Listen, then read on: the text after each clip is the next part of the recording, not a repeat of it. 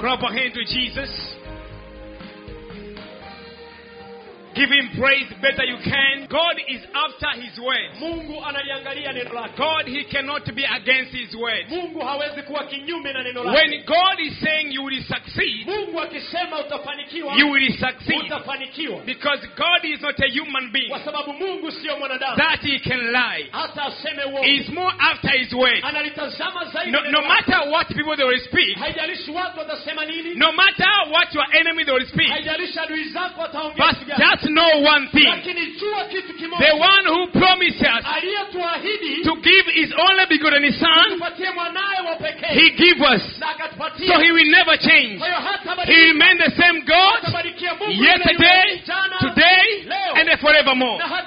Just our work that we need to have is to put our faith. You don't need to care what people they are saying about you. So should be our word. You know the word of people is not the word of God. And God is not more concerning the what people they are saying about your life. God is more after his word.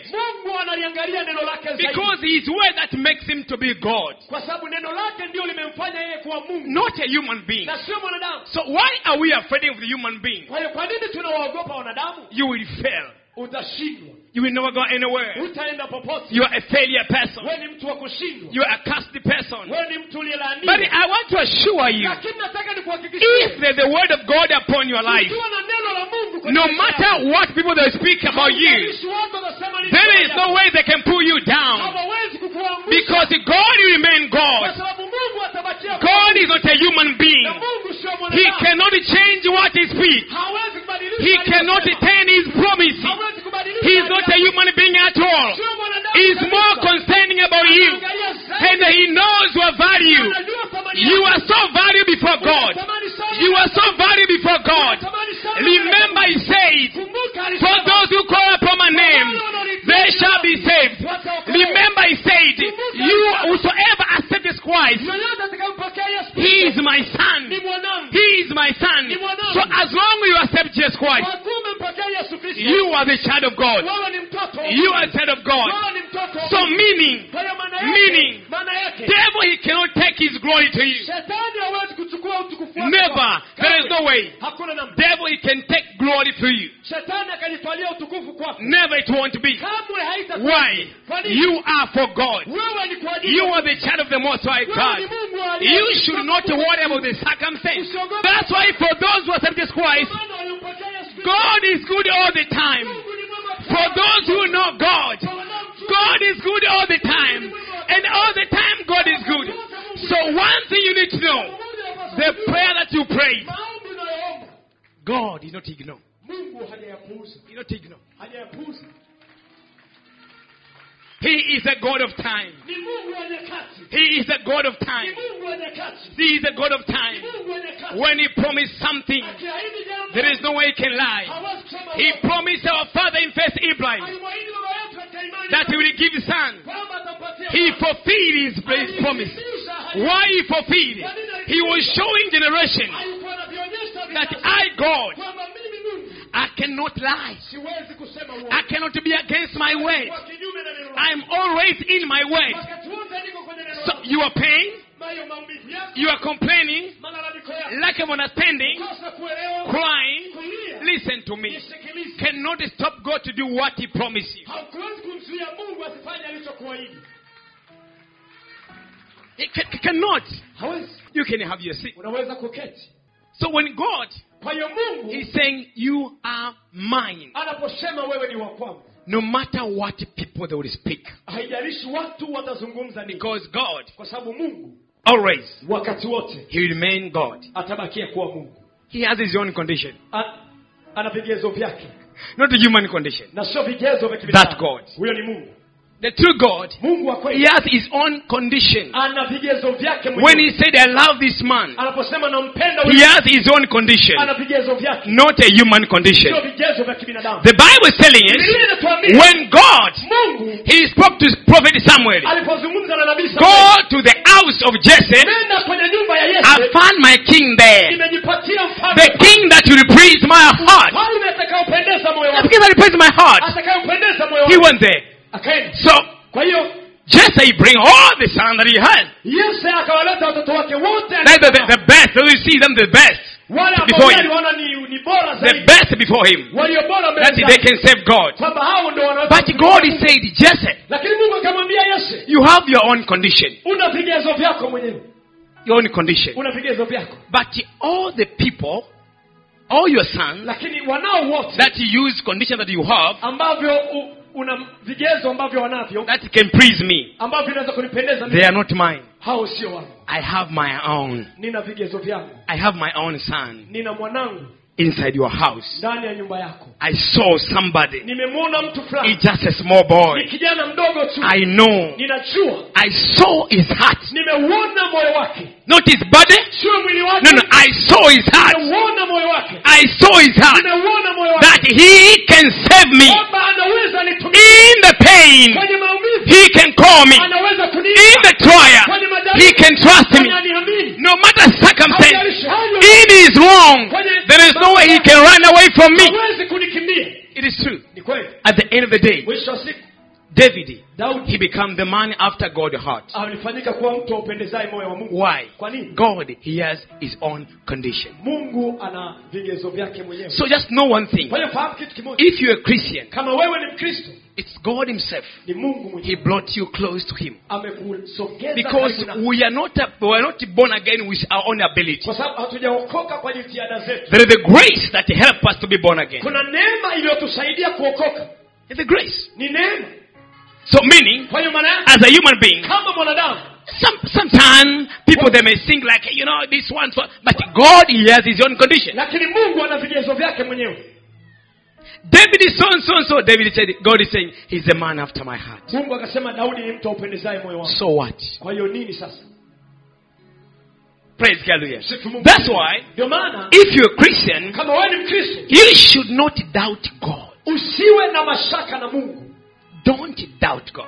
Usiwe na mashaka na Mungu. No matter what pain, Haijalishi ni maumivu gani, your prayer maombi yako cannot be ignored hayawezi kupuuzwa before God. mbele za Mungu. God is a God who hears our prayer. Mungu ni Mungu anayesikia maombi He's yetu. hearing our prayer. Anasikia maombi yetu. For those who call upon my name, Kwa wale wanaolitia jina langu, whosoever ask anything to my Father in my name, yeyote ambaye lolote kwa baba yangu kwa jina langu shall be given. atapewa.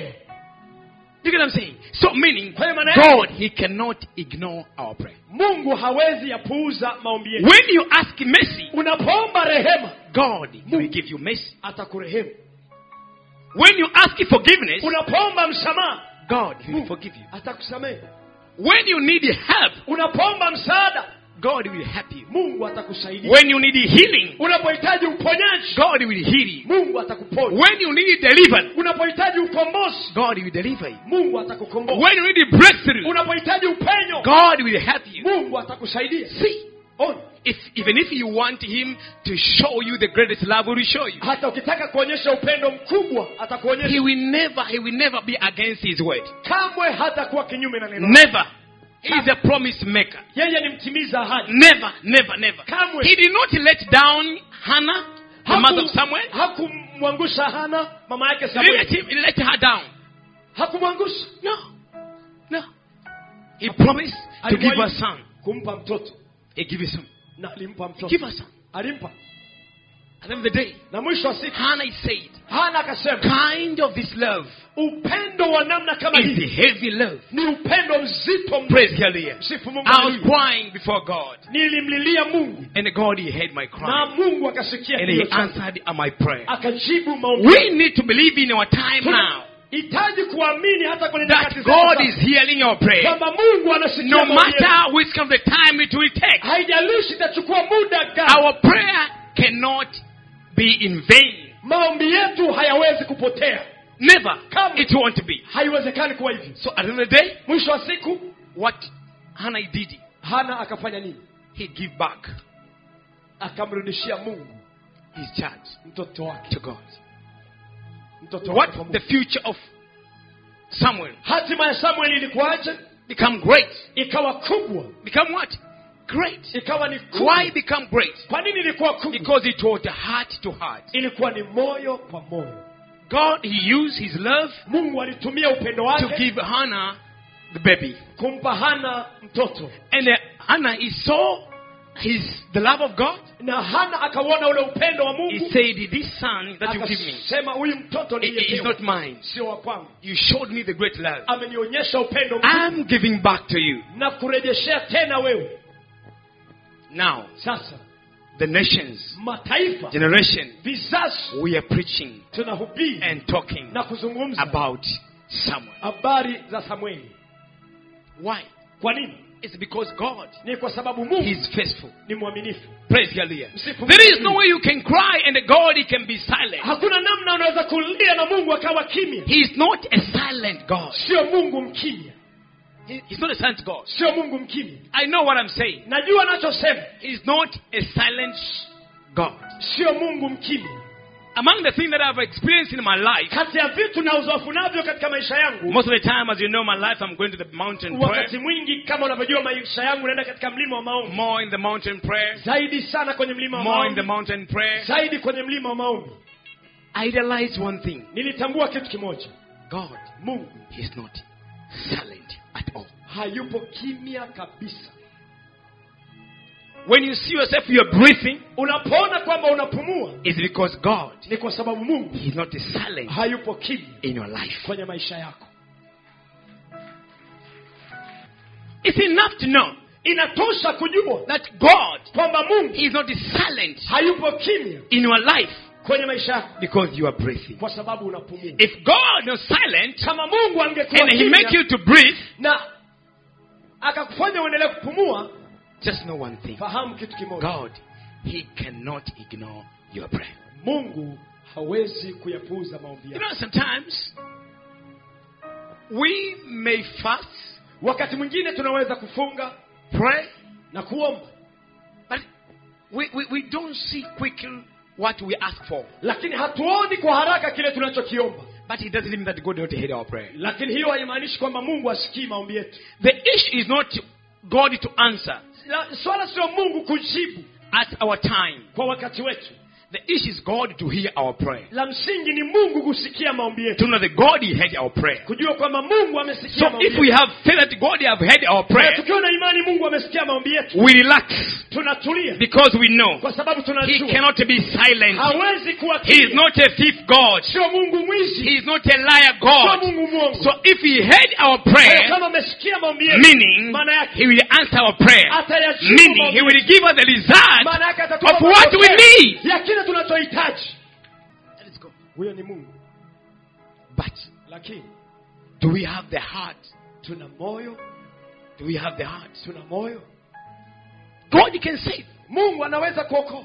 God can save you. Mungu anaweza kuokoa. God can change a human being. Mungu anaweza kumbadilisha mwanadamu. God can change human being Mungu anaweza kumbadilisha mwanadamu from dark to light. kutoka gizani kuingia He nuru. has that ability. Ana uwezo huo. He is more powerful. Ana nguvu sana. No matter how devil, Haijalishi shetani he will destroy a person. atamharibu mtu. But when God is appearing that Lakini person, Mungu akitokea, life will change it completely. maisha yanabadilika kabisa. Because the power of God is beyond Kwa sababu nguvu ya Mungu human power. ni ngambo ya nguvu za kibinadamu. Any kind of the power that you know. Kila aina ya nguvu So unayoijua. that's why Kwa ndio maana in our life, kwenye maisha yetu respect everyone. muheshimu kila You mtu. don't know tomorrow. Hauijui kesho. Respect everyone. Muheshimu kila mtu. Love everyone. Pende kila mtu. Because you don't know tomorrow. Kwa sababu huijui kesho. Because it's not a story. Kwa sababu sio hadithi. God, Mungu, he can change a person. anaweza kumbadilisha mtu. God, Mungu, he can change a person. anaweza kumbadilisha mtu. He can do it. Anaweza kufanya hivyo.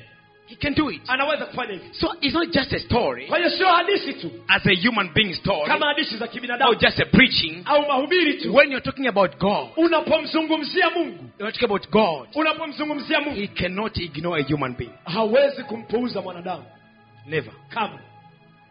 Because the only man who knows the value of the human being, Kwa sababu mtu ajuaye thamani ya mwanadamu, the one who knows the value of our soul, anayejua thamani ya nafsi zetu, it is only Jesus Christ. ni Yesu Kristo He pekee. knows the value of our soul. Anajua thamani ya nafsi That's zetu. why he said before Heavenly Father, Ndio maana akamwambia Baba wa mbinguni, send me. nitume mimi. I'm ready to die for them. Tayari kufa kwa ajili I'm ready to save them. Niko tayari kuwaokoa. You can see the price that he paid Jesus Christ for us. Unaweza kuiona gharama aliyolipa Yesu Kristo So kwa ajili meaning, yetu. that's why devil Ndio maana shetani in our life kwenye maisha yetu is more to kill, lengo lake ni kuua zaidi, to destroy, na kuharibu, and to steal. na kuiba. To steal what? Kuiba kitu gani? So meaning, Maana yake every human being has something great inside. kila mwanadamu ana kitu kikubwa ndani yake. Every human being, Kila mwanadamu has something what? Great ana kitu kikubwa inside. ndani yake. Because God not allow you to be born Kwa sababu Mungu hajaruhusu uzaliwe for no reason. bila sababu. There's a mission of God inside every human being. Kuna mkakati wa kiungu ndani ya kila mwanadamu. The mission of God Kuna mkakati wa kiungu inside every human being. ndani ya kila mwanadamu. Inside Ndani every human being, ya kila mwanadamu there's the gift of God. kuna kipawa cha Mungu. So why the Bible is telling us Kwa hiyo kwa nini Biblia inatuambia that devil, kwamba shetani he can steal? anaweza kuiba? He can steal what? Anaweza kuiba kitu gani? Meaning, Maana yake something that is inside the children of God.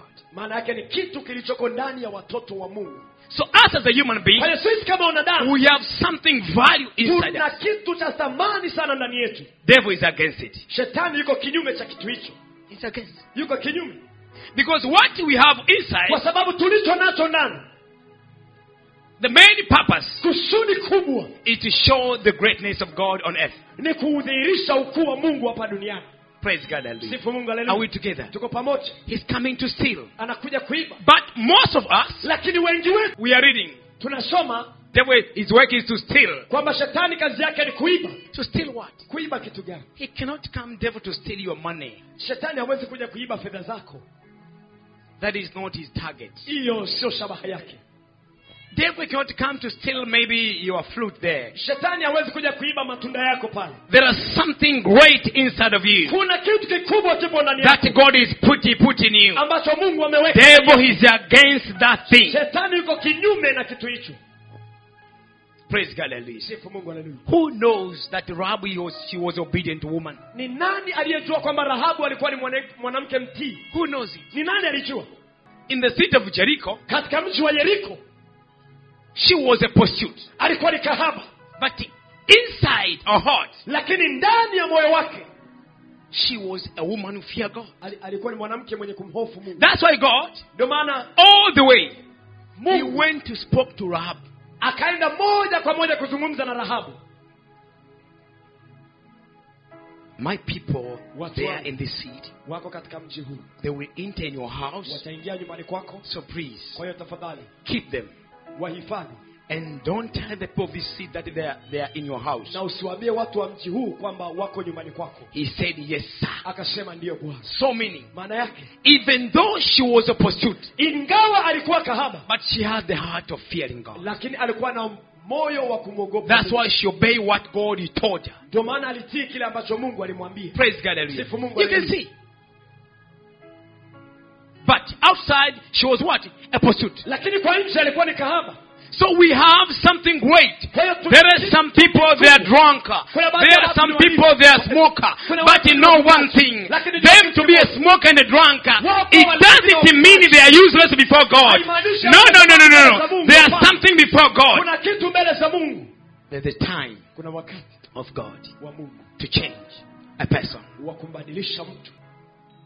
There's a time Kuna wakati every human being kila mwanadamu can become like the way God wants him to be. anaweza kuwa kama jinsi ambavyo Mungu anamtaka awe. Among the things that devil is fighting, Kati ya vitu ambavyo shetani anapigana navyo, he knows the value anaijua thamani of a person ya mtu to walk in God's will. kutembea katika mapenzi ya He Mungu. knows the value. Anaijua hiyo thamani. Because if you're walking God's will, Kwa sababu ukitembea kwenye mapenzi ya Mungu, there will be no more losing. kutakuwa hakuna kupoteza tena. There will be more success. Kutakuwa na baraka zaidi. So among the things that devil is after, is against for. Kati ya vitu ambavyo shetani yuko kinyume nacho, First of all, Kwanza kabisa. First of all. Kwanza kabisa. Before stealing. Kabla ya kuiba. Stealing meaning using what you have. Kuiba maana yake ni kutumia ulichonacho for its own benefit. Kwa manufaa yake. As you are seeing now. Kama unavyoona. There are most of singers, they are singing a world song. Kuna watu waimbaji wengi wanaimba nyimbo za kidunia. Meaning. Maana yake. Those praise supposed to be for God. Zilipaswa ziende kwa Mungu. But he diverted them. Lakini and he steal what they have. And he steal what they have. Na akaiba walichokuwa nacho. So now he's using what they have. Kwa hiyo sasa anatumia walichonacho to praise him. Kumsifu yeye mwenyewe. Praise God. Sifu Mungu. So he steal. Kwa hiyo ameiba. First he divert. Kwanza amewa. Second he steal. Pili akaiba. He steal what is inside them. Ameiba kilicho ndani yao. So he's using. Kwa hiyo anakitumia for his praise. Kwa ajili ya sifa zake. So you're seeing people, they are just praising word songs. They are singing it nicely. But you can see those people, if they could praise God, how the world could be. How the world could be. But devil, he did two work. Lakini shetani amefanya kazi mbili. Two work. Amefanya kazi mbili. First, kwanza he divert. Amewatoa kwenye kusudi. Second, he steal what they are inside. Ameiba kilicho ndani yao. Praise God, hallelujah. Sifu Mungu. He do what? He steal what is what inside them. Ameiba kilicho ndani yao. He's using for his own what? Na anakitumia kwa sifa zake mwenyewe. Praise God, hallelujah. Sifu Mungu, hallelujah. That's why, ndio maana, if you are a Christian, kama wewe ni Mkristo, God, he give you a chance to discover. Mungu amekupa nafasi ya kutambua who you are. Wewe ni nani? Hold it. Shikilia. Better you can. Vizuri kadiri uwezavyo. Pray better you can. Omba kadiri uwezavyo. Ask help better you can. Omba msaada kadiri uwezavyo. Why? Because devil, he has a jealous. Kwa sababu shetani ana wivu. God, he give him position. Mungu alimpa nafasi. He give him a great calling. Akampa wito mkuu. He give me a nice voice. Akampa sauti nzuri sana. He was the best praise. Alikuwa ni mwimbaji mzuri sana. With a nice voice. Akiwa na sauti nzuri. But pride take a place. Lakini kiburi kilichukua nafasi. And he lose the position. Na akaipoteza nafasi. So now. Kwa hiyo sasa. Sasa. He is not happy with everyone who praise God. Hana furaha tena na mtu yeyote anayemsifu Mungu. The people who receive most strong attack, those who praise God. Ni watu wanaoshambuliwa zaidi ni wale ambao wanamsifu Mungu. Do a research. Wewe chunguza. The more they are going up, kadiri wanavyozidi kwenda juu, shut them down. Anawaangusha chini. You see 1 year, unaona mwaka mmoja tu, you don't see another person anymore. Haumuoni huyo mtu tena. You don't see a person singing anymore. Huwezi kumwona mtu akiimba tena. You see there in business. Unamuona kwenye biashara huko. He finished the work. Amemaliza kazi. Praise God, hallelujah. So why I'm saying this? Kwa nini nasema hivi? It's not just a story. Sio hadithi tu. God, he can change a human being. Mungu anaweza kumbadilisha mwanadamu. Just put your faith. Weka imani yako. Keep watching POG Family TV. Jesus Christ loves you.